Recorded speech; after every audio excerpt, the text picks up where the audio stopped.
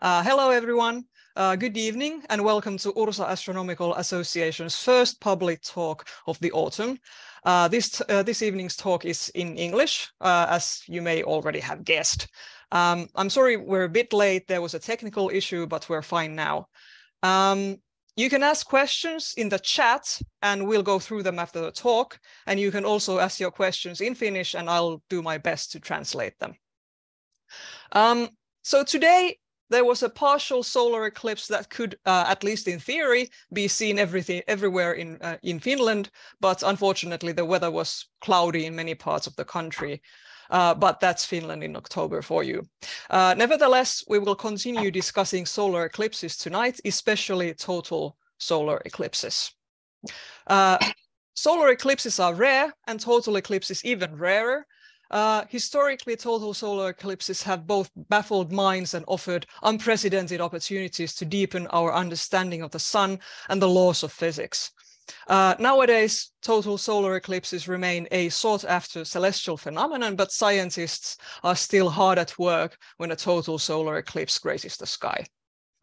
Now, we're interested in what kind of research opportunities do total solar eclipses offer? What can they tell us of the workings of our own central star or the space weather that affects us all? And our speaker this evening is the chair of the International Astronomical Union Working Group of Solar Eclipses, Professor Jay Pasachoff from Williams College in Massachusetts. Professor Pasachoff, it's so lovely to have you with us this evening. The stage is yours. Well, I'm very glad to be with you. I'm sorry I'm not there in person. I had to cancel my physical trip at the last minute, but I'm glad we put these things together. And also by being home in Williamstown, Massachusetts, I did receive in the last hour a few slides, photos from everywhere, all over, from the Taj Mahal and elsewhere.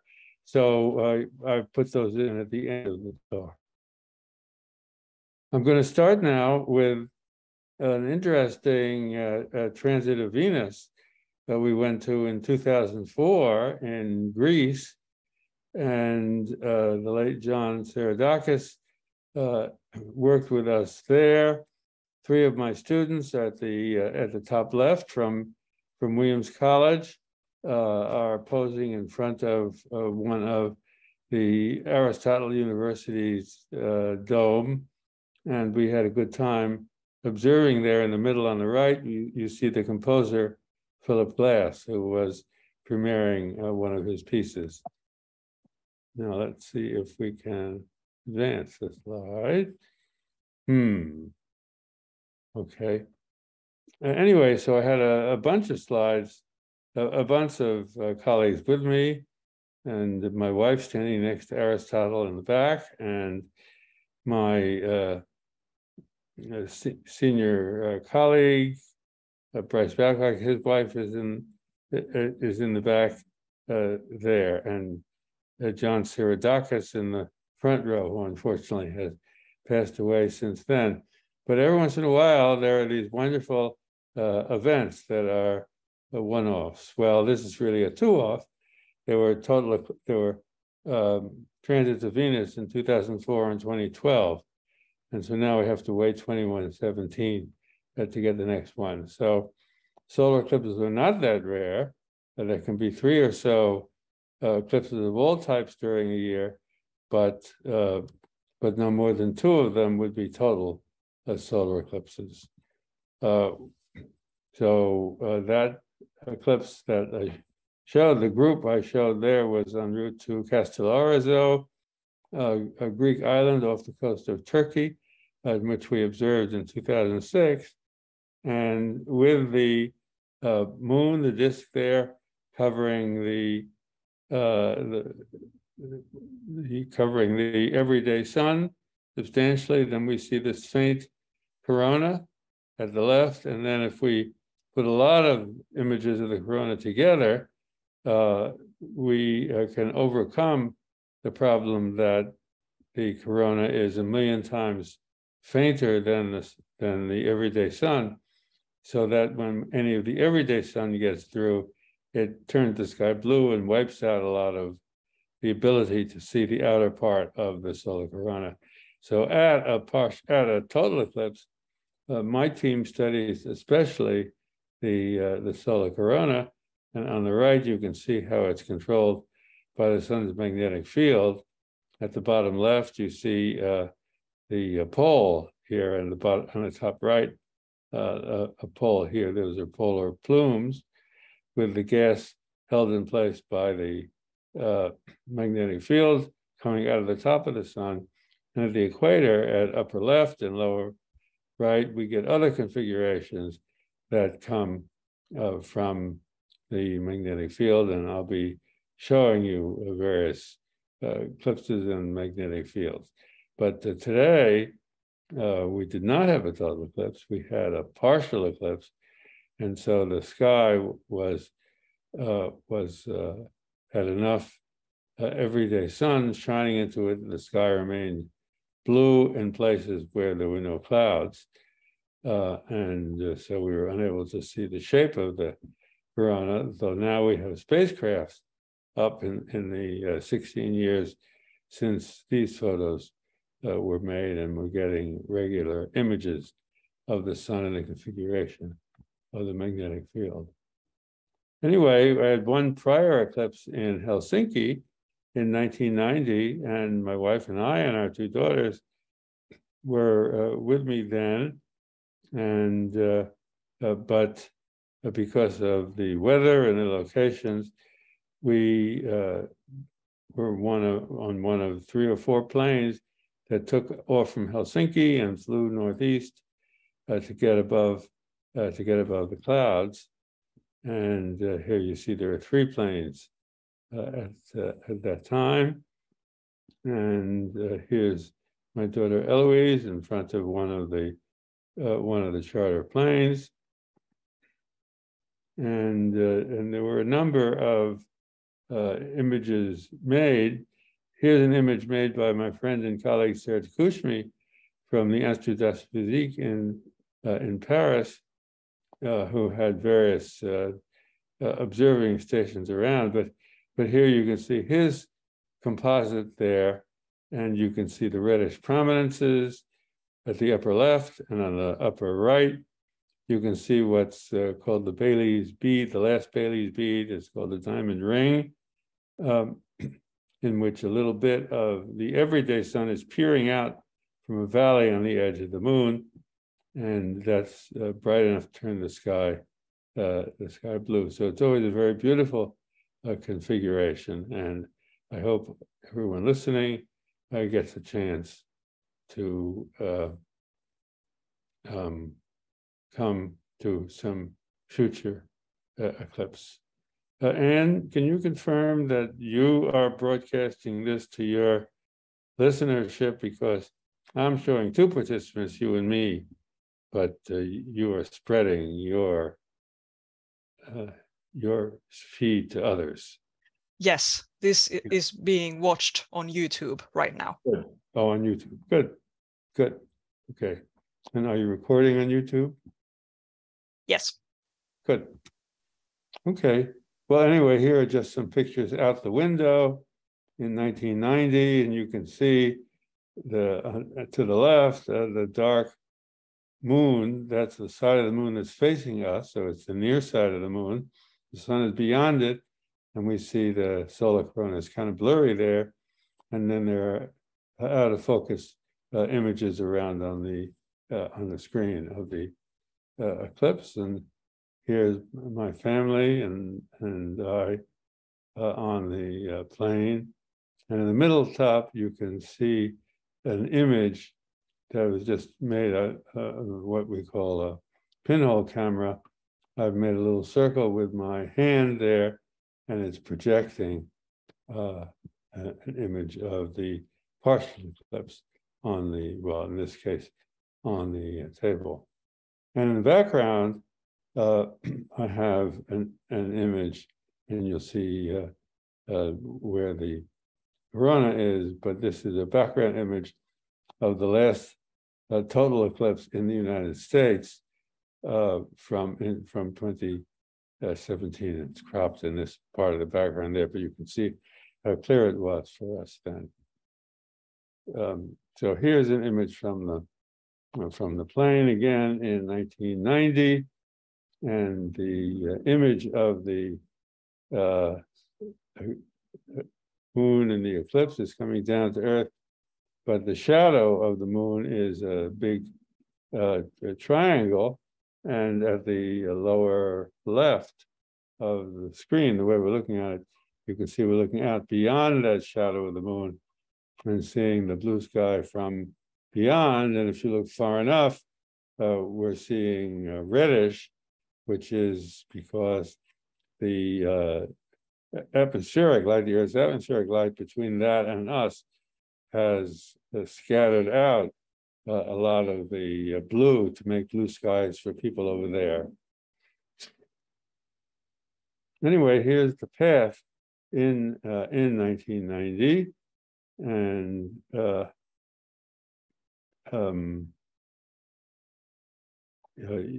yes. So here we are. It began at Finland and then went high over places that we don't want to be these days, but went across the top of Asia there. Here's a higher precision map showing where we were towards the beginning of the eclipse. We took off from Helsinki and got good views of the eclipse in 1990. Now, my colleague, Aris Voulgaris from Greece, started working with us a couple of decades ago. You saw John Siridakis in the picture with him, although that has Professor Siridakis from the Aristotle University in Thessaloniki has since died. But in 2019 here, my main team was on the center line in Chile, but then we got the rights to have 4 more people come up, and the Cerro mountain is a little further north and not right on the center line, so the totality duration was a little shorter. But we did have the opportunity to send 4 more people, and we did that. And Aris Voulgaris made these images first of the edge of the sun and this reddish, what we call the chromosphere, from the different colors in the spectrum, especially hydrogen alpha that gives the red, but there are all the other hydrogen lines that go across the spectrum. And in second contact, so first contact is when it's first kissing the edge of the moon. The second contact is when it goes inside and we see only this little thin ring around it. And you can see again the polar plumes from the magnetic field, not as well defined as they were before, but nonetheless, and then the equator for the streamers there. And then that lasts a couple of minutes, as much as 7 minutes. We don't usually get that. And then at the end, we get third contact when the moon moves across, blocking the sun. And we get third contact, and the Bailey's beads are several little bits coming through valleys on the edge of the moon. And the last one gives some sunlight that looks so bright, we call it the diamond ring effect. Yes. Anyway, I've been observing eclipses since Professor Donald Menzel, a noted eclipse observer, started me off when I was a freshman at Harvard back in 1959, and I've been to 36 total solar eclipses since then. And as you see, it's taken me all over the world to do that. And at the very end, I'll show you some maps of where we want to go next, which include Australia, this coming spring. Over here, these are past eclipses, so it's not showing there. And then, but there is an eclipse there in this spring. And then in 2024, there's an eclipse that comes across Mexico and the eastern United States. And Mexico, cloudiness statistic is very good. So we have a very good chance for the clouds of seeing this one. And here's that path over here. You see it's very narrow. It starts a little bit as annular, when an annulus, that means a ring of everyday sunlight, remains visible around the moon. But it starts with just that little bit of annularity at the beginning, but then turns total. So the moon and the sun are pretty much the same size, and that's why the path is so much narrower there. And the forecasts are excellent through this part here, but then turn cloudy when we get up to Indonesia and Papua New Guinea, and we'll go more into that.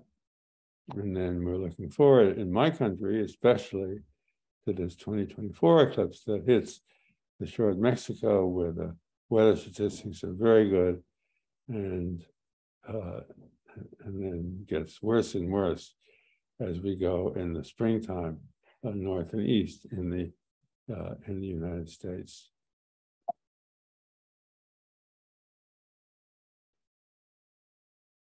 Anyway, I am amused that in this last year, in 2021, we had a North Pole eclipse that went across, and we were not allowed to go into Canada to go there, or I would have been in Greenland or Canada. But as it turns out, we flew in a plane from just south of the Canadian border into the path of annularity, and then on December 4th, here, some months later, the eclipse was over Antarctica, and you can see the shadow of the moon at the South Pole here. So it was kind of fun to have both North and South Pole in the same year. And then since then, there was a partial eclipse off the edge of the South America, but here's where there were partial eclipses in that April 30th eclipse in 2021.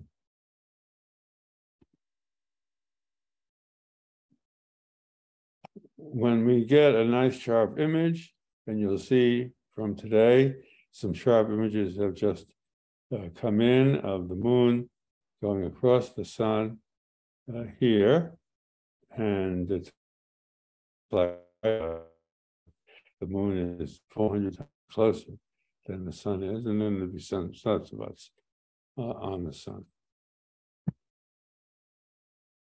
I went with Patricio Rojo from the University of Chile to a partial eclipse in April, and we were able to see it off the coast of Viña del Mar in the middle of Chile. And there are many reasons for studying the sun, and Anne has been kind enough to translate it into Finnish. And we're studying, so I'll read the English, if you'll forgive me, and you can read the Finnish. But we're studying the magnetic field over the 11-year sunspot cycle and how that changes. And the sunspot cycle holds up the hot gas in the solar corona to different extents in beautiful shapes. And then sometimes a hot coronal gas is ejected from the sun. We call them coronal mass ejections, and they go through the solar system. And between the sun and the Earth, we get something called space weather, which is the hot gas from the solar corona. that an instrument or an astronaut would have to fly through. And we do have a couple of instruments now, the Solar Orbiter from the European Space Agency, or the Parker Solar Probe from the American Space Agency, or NASA. And so we're studying them and these coronal mass ejections that aren't always there, but in any case to be different at each eclipse. And so we're watching this so-called space weather. And then it turns out that the gas, the white stuff that you saw around the sun, is really hot. In other words, it's 1,000,000 kelvins. And that took a long time to figure out, from the discovery of the spectrum of that gas in 1870 until the 1940s, when they realized it was 1,000,000 degrees, when they could see iron 14 is 13 times ionized iron, because iron 1 is neutral iron. So iron 2 is once ionized. So to get to 14, you have 13 times ionized, and iron 10 is 9 times ionized. So this is about 1,000,000. This is about 1.5 degrees, and there's some argon 10 and other. Let's see. Well, and there are other spectral lines that can be seen. And one of my team's observations is to carry out measurements of the corona with this hot gas, say iron 10, iron 14, at less than 1 second. and nobody really knows how the coronal gas gets to be 1,000,000 degrees. And we're testing a theory that it's vibrating some loops in the magnetic field at the edge of the sun. But there are over a dozen methods proposed for coronal heating, and nobody knows yet which of them is the true method, or maybe several of them are all working together. And we're also studying with the late Venezuelan professor of atmospheric physics how that affects the Earth's weather. In 2015, from Svalbard, Mr. Bulgaris made these spectra as part of our team, and you can see the spectral line here, the big yellow line that comes from sodium. But in 1868, Jules Janssen from France discovered that in addition to these, well, here, the sodium lines are this doublet of lines here. And he discovered an even brighter line here that you see, the big one there, oops. And they called that helium, because it seemed to exist only on the sun. And of course, we now know that it's a common element with a small number of protons. And within another year, some scientists had discovered this ring of green, and this is that iron 14 line, and this is what's known as a slitless spectrum. We let the narrow part of the sun or its atmosphere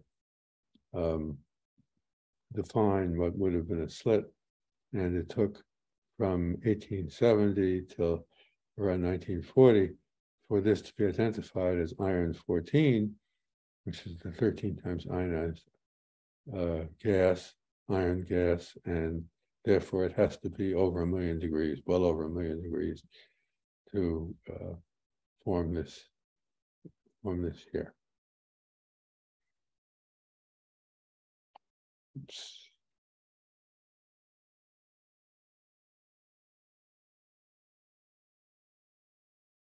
Well, anyway, so we try to deconstruct the spectrum, and so here's the diameter of the sun here, but then we get some continuous radiation here, as the moon goes across the sun. There are a lot of spectral lines that you see here in the low chromosphere. Here's a recent paper, 2022, from Mr. Voulgaris, who is with us, and some colleagues through John Siridakis, the professor at the University of Thessaloniki.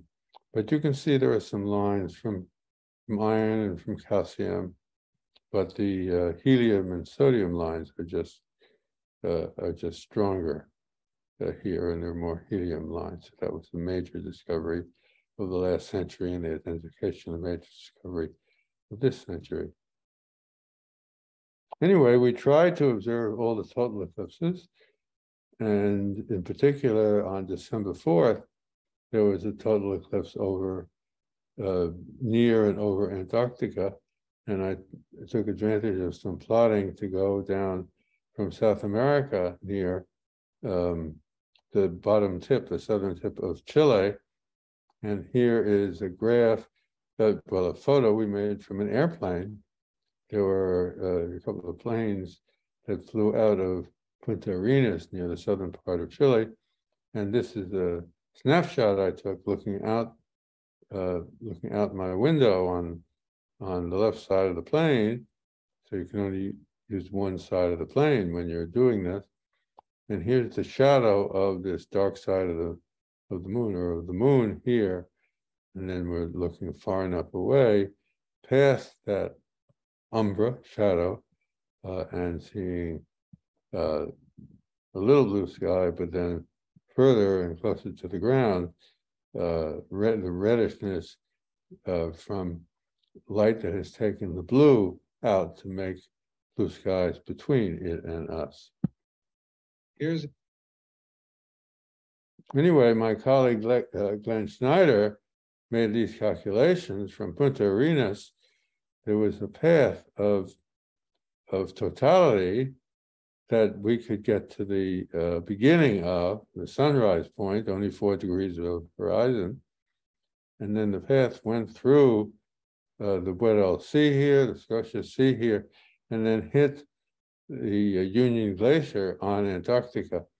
And we had 2 teams on Union Glacier, and I'll show you the people in a minute here. So we had one airborne experiment or one airborne set of experiments, and then people on Union Glacier.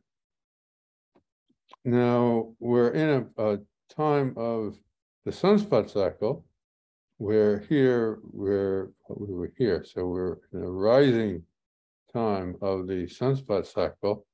We had been at sunspot minimum with very little magnetic field on the sun back in 2020, and there had been a maximum back in 2014, but now we're coming up again.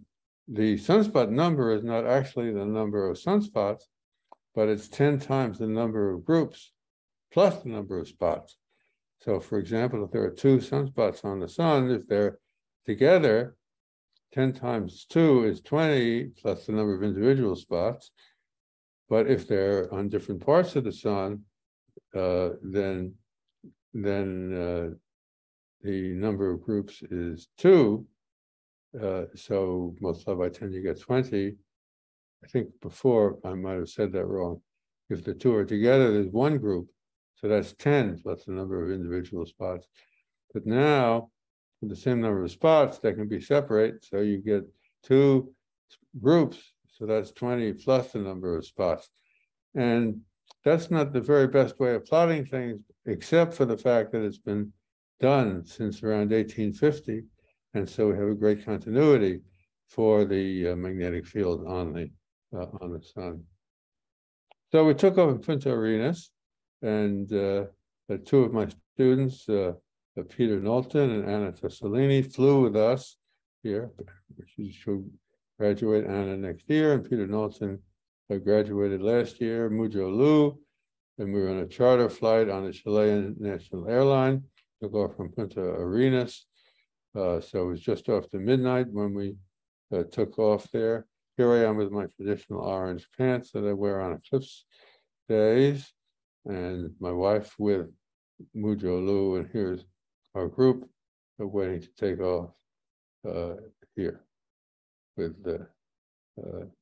Emma Sobel with us, and Nicole Massetti, and David Slisky here with us for the group on the plane. So here is our image. This is an iPhone image I took out the side window soon after the eclipse began, and you can see the dark side of the moon that is facing us, and then just the corona that comes around it, and here's the main shadow there. So here's that image a little larger, and of course it's very exciting to see these things that last usually 2 or 3 minutes. It could be only seconds, it could be as much as 6 or 7 minutes, but we're very happy when we get 2 or 3 minutes. There is a research company called Predictive Science Incorporated, largely funded by NASA, near San Diego, California, and they take measurements of the magnetic field of the sun going back through the year, especially for the last month or two, because we need a solar rotation of about once a month to incorporate what the backside of the sun looks like as the sun rotates about once a month. And so here is their prediction on the left here, and here is our observations on the right, and we can see the streamers here once we put together the various parts of the sun, and this is actually a slider that you can show the whole prediction or our whole occultation, and this is available online. We have a slider online you can work with. If you go to my website at eclipses.info, for example, you can get access to this. So that was the last total eclipse on December 4th, and so there are usually 2 eclipses a year or so. In any case, from our flight at 4,100 feet altitude, that's around 1,300 meters of altitude, and Aris Vulgaris, and a distinguished senior physicist from the University of Chicago, Tom Economou, was with him and us, and they took spectra across the spectrum. But remember, there's a left side and a right side to the sun, so some of these spectral lines are doubled, and we can get some radiation from iron 14, which is 13 times ionized iron, because iron 1 is neutral. So iron 2 is once ionized, and so iron 14 is 13 times ionized. And then helium, left side, right side of the sun, in the yellow, and the iron 10 is fainter, and H alpha is a lot cooler, more like 10,000 degrees instead of 1,000,000 degrees. Anyway, it was just gorgeous in 2021 for the eclipse, and you can see what's held together with the solar magnetic field. So here are the polar plumes, and our colleague, let me go back here. I guess it's not letting me go back. But Miloslav Druckmüller has put together a lot of different images, very high quality, to show the the small scale work in the Corona. And then there's a European spacecraft called Solar and Heliospheric Observatory, and there has different instruments on it, one of which runs these coronagraphs, C2 coronagraph, and that's shown in gray here, where there's a disk that blocked the corona and anything else out to this almost 2 times the radius of the sun, and then now somebody had the bright idea that that instead of this dark moon here, we could just display the hot gas by getting an image with the solar ultraviolet imager here, which is by the initials SUVI. So this is million-degree gas here, and this is million-degree gas here. And then the question is, what is bridging those two? And that's the part that we observe at a solar eclipse. And here again is the path of the eclipse, where you see it comes out of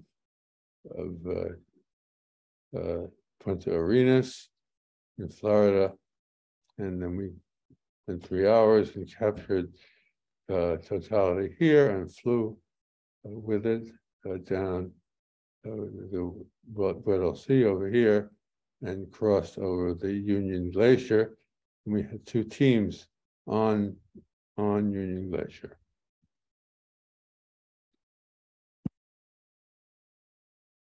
So one of the teams had students, Theo Boris, with his parents, Peter Boris and Janet Boris, making images. And when the eclipse began, we could see a little bit of Bailey's bead, diamond ring right on the edge here. And then we see the coronal streamers all around. And the colleague, Patricia Rojo, a professor of physics at the University of Chile, made this image from a composite of a number of different exposures. And you can see here again the polar plumes and the equatorial streamers. And we work also with Wojciech Rushin from Slovakia, and through him with his colleague Robin Hubchak.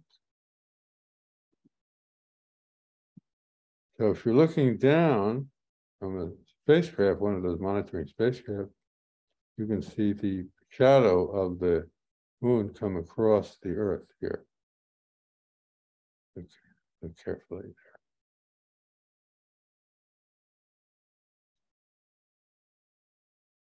And this is from a monitoring spacecraft, a geosynchronous satellite in the United States.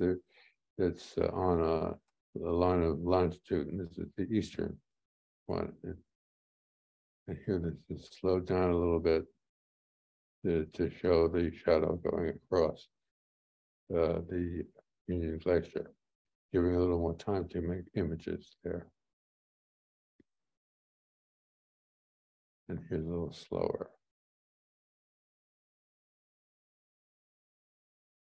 So if you were up in space, you could take that image with the spacecraft, and in fact, a Russian astronaut took some images just from Soyuz as it went overhead.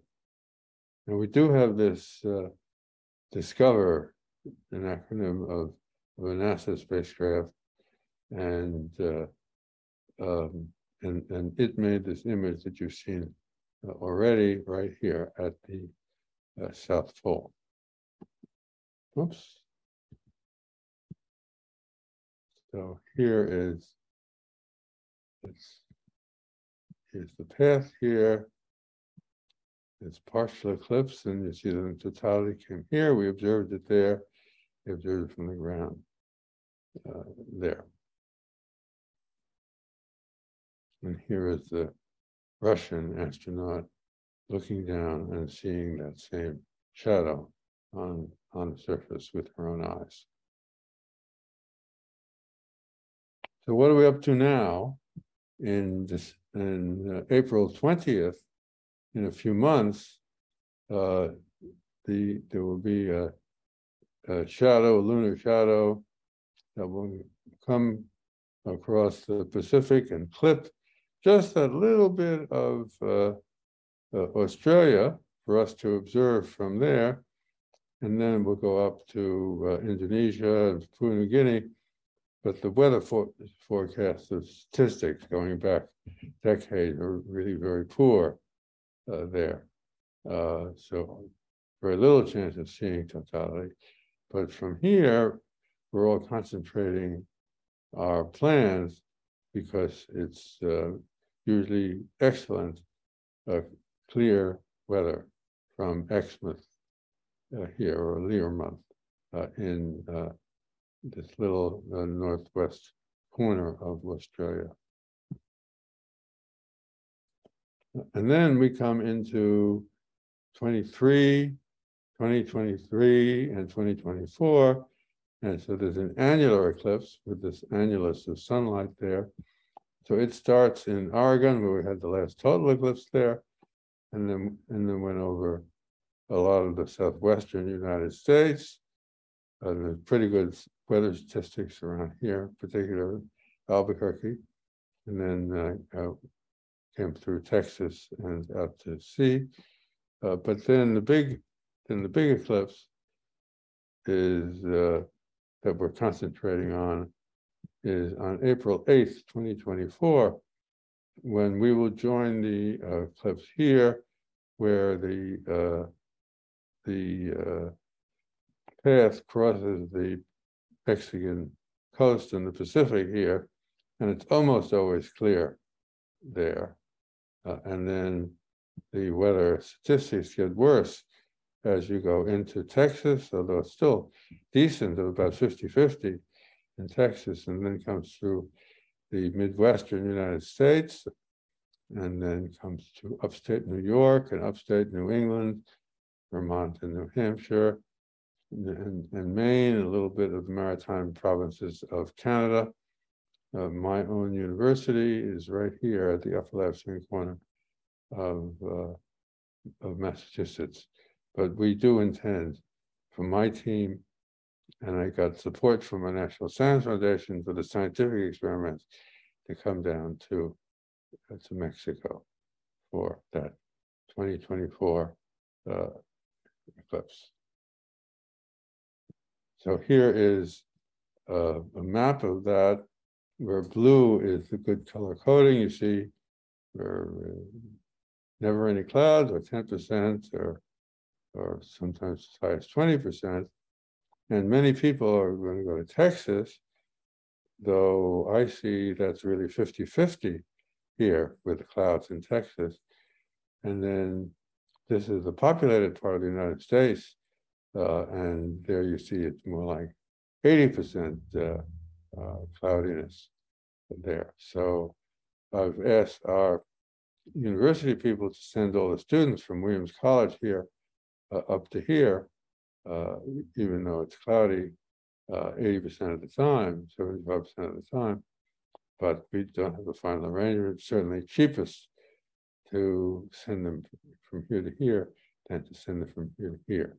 So I'll be taking my scientific team and the top students down to this 0 or 10% cloudiness region for our experiments. And you can see that Mazatlan on the Mexican coast has a statistic of being cloudy only a quarter of the time, or even a little less around there, whereas in Texas it's closer to 50% of the time, and in northern New England, near where I live, it's more like 70%, or a little further, even up to 80% there. I've worked with Jay Anderson, who's done these statistics, and the prior author, who's now deceased, on a field guide to weather in which we explain all that. And I've also done a field guide to the stars and planets, inherited from Professor Donald Menzel. So these are both available.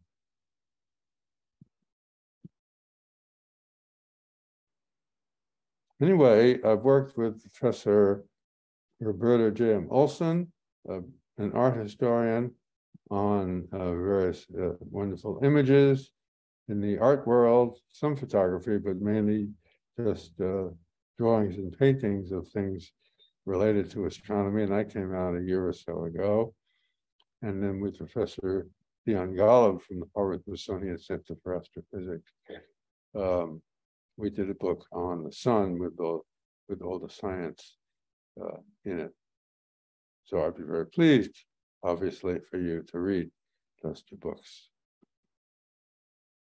And then we came to where we just were this week, where the weather statistics were better in Kazakhstan and here in Finland, a little better than in Sweden and Norway, although I have seen some 15% chance image from the United Kingdom, and the no eclipse in the United States or in the eastern part of Asia or in Africa. So here's my list of eclipses again. So I've been all over, and I'm looking forward to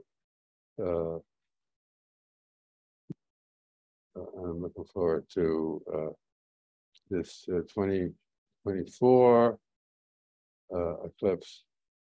Well, first the 2023 eclipse, total eclipse April 20th. It's just clipping this corner here, and then 2024 comes ashore in Mexico, and goes through Texas and up to the northeastern United States, populated part.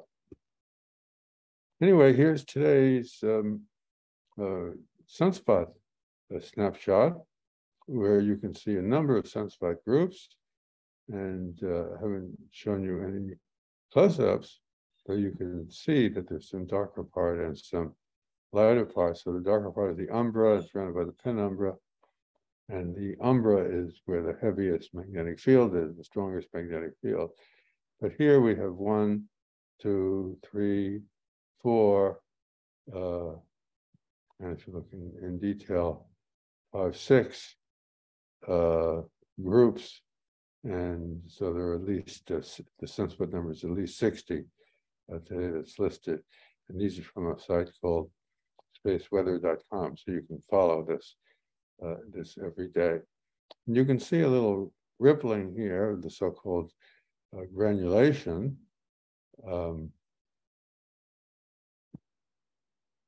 And there's another site that monitors things daily called solarmonitor.org, and we can see, and this is a few days old, because they don't update it every day, but here you can see the strong magnetic field over a few days, and then the sun rotates on this scale from left to right, and so these would have been rotated off the edge by today, and here's what the sunspots would have looked like with some brighter sunspots here.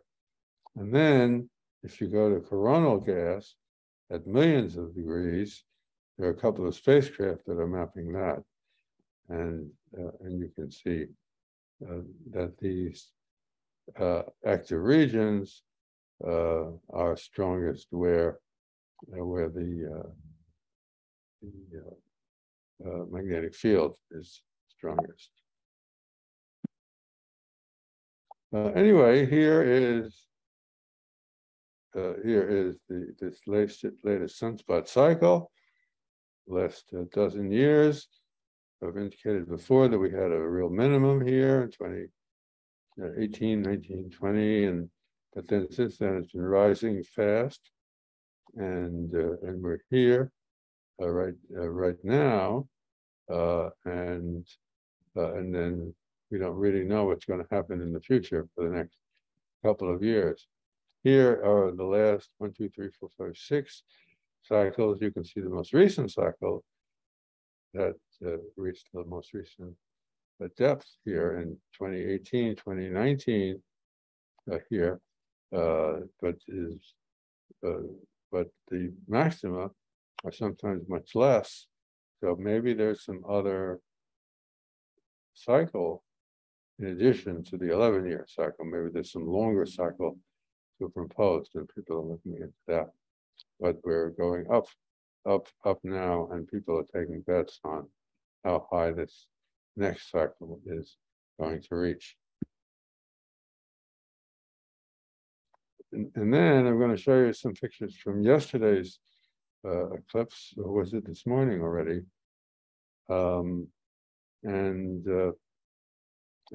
Anyway, so here's another eclipse that you're going to benefit from in Finland in 2030 here, when the path actually goes much further south. Anyway, I collected some of the images from today, and Xavier Jubier, who does a lot of calculating of the paths of eclipses for everybody's benefit, and he stayed in France, close to home. And here's just a picture through his camera showing here. And then these are 3 images from Antony, France, where the path of the moon just came by and went this way here. And you'll be able to see that the sunspots are the same in all 3. But the first contact, the moon just knocked off a little bit here, and we do need filters here to reduce this brightness by a factor of almost 1 million to get down to this brightness. And then an hour later, so 13.5% were obscured by the sun, and you can measure when this crosses the that sunspot, for example. And you can compare in this way also with what you see from those satellites, because we know exactly where the moon is, and we can measure to high precision from the time just what's being blocked. And then it went down this way, and so just was leaving here at the edge of the sun, just almost at fourth contact, that you can see the sunspots where they are. So this is oriented the same way. So those are photos from today. And then the most interesting is from your Finnish radio observatory, and this 14-meter radio telescope can measure radiation at a wavelength, 8-millimeter wavelength, that does come through most clouds. So these are images that were all taken at your observatory. I don't know how to pronounce Metsähovi here, but in any case, here we are just beginning, and the moon is about to come in, the 14-meter radio telescope. And then you see the moon is a little closer early this morning in the United States, and noonish for those of you in Finland. And here is the moon, which just took a little bit out of the everyday sun, the so-called photosphere. And then it continued.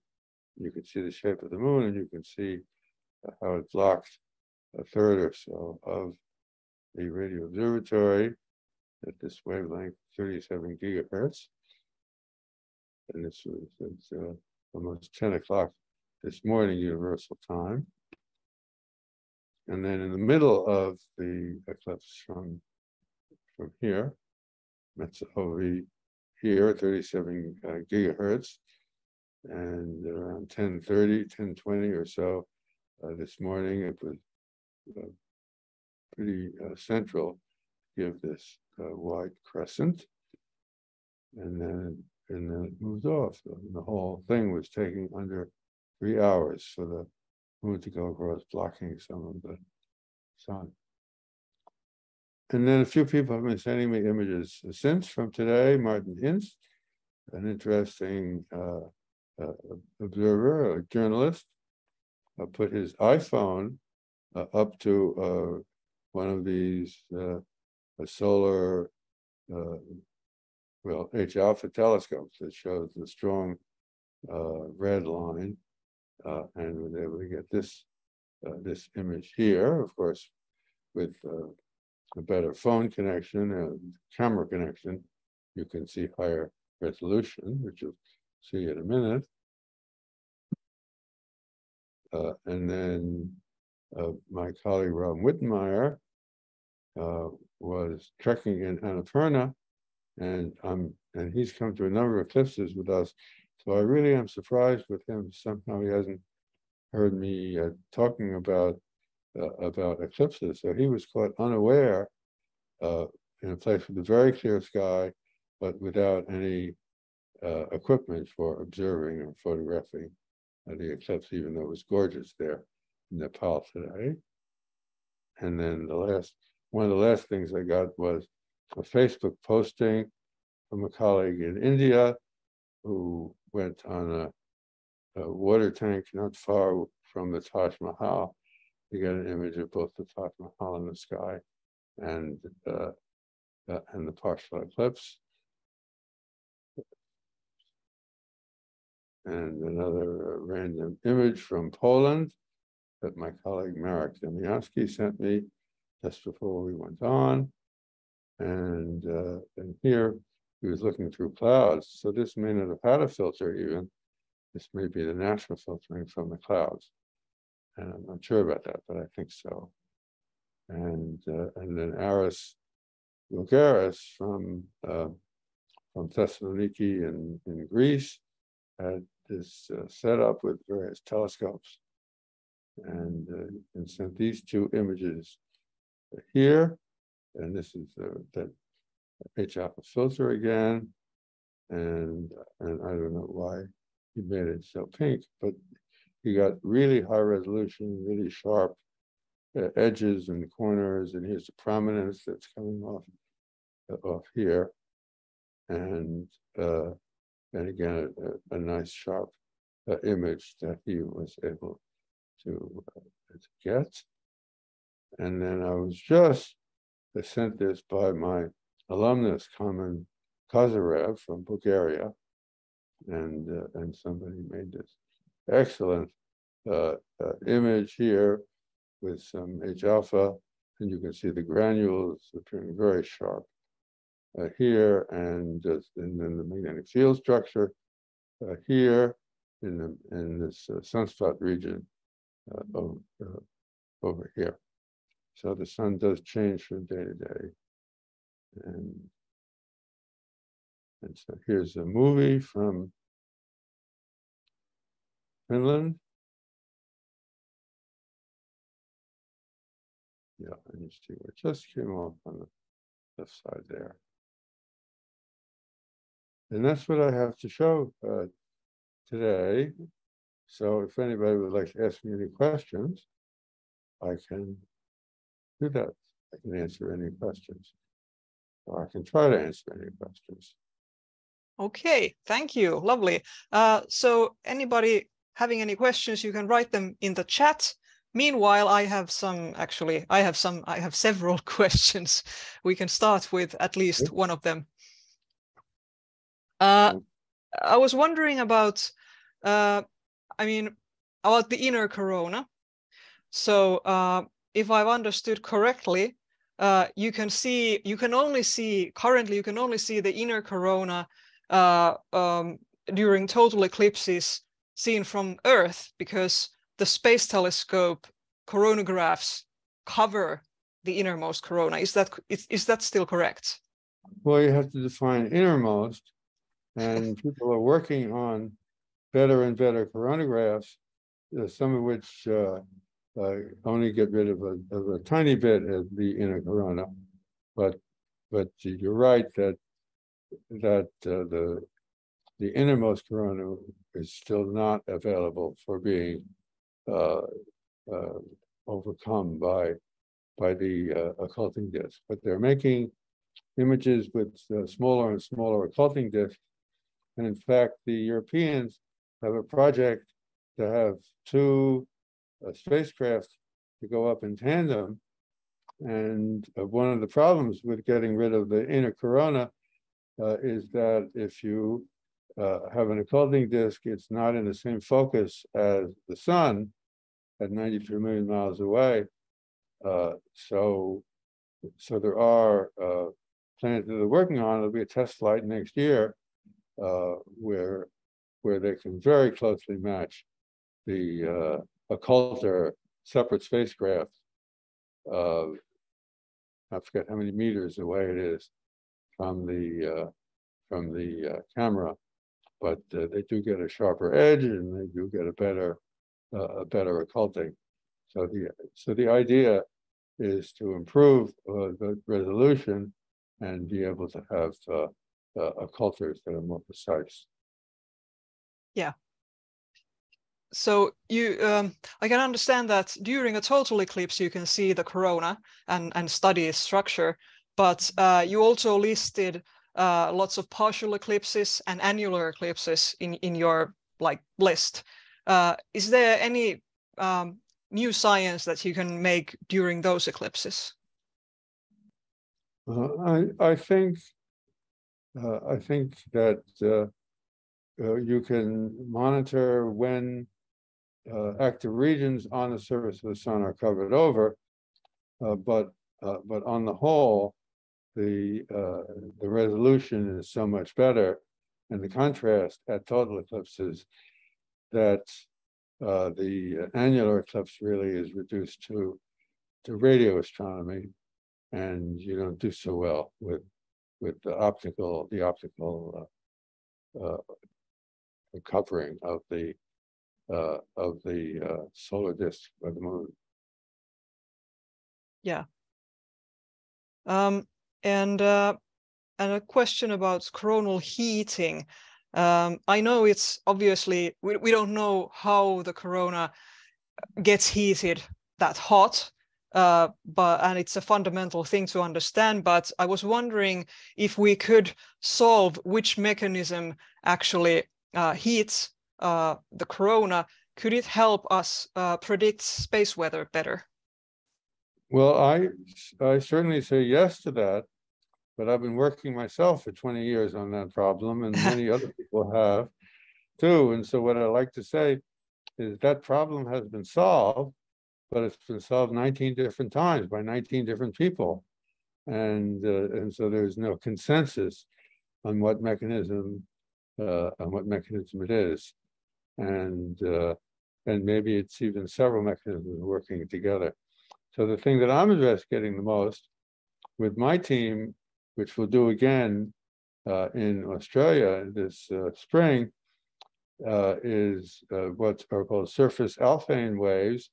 Dr. Jim Ionson, IONSON, had a theory of rapid vibrations of rogue waves that are going over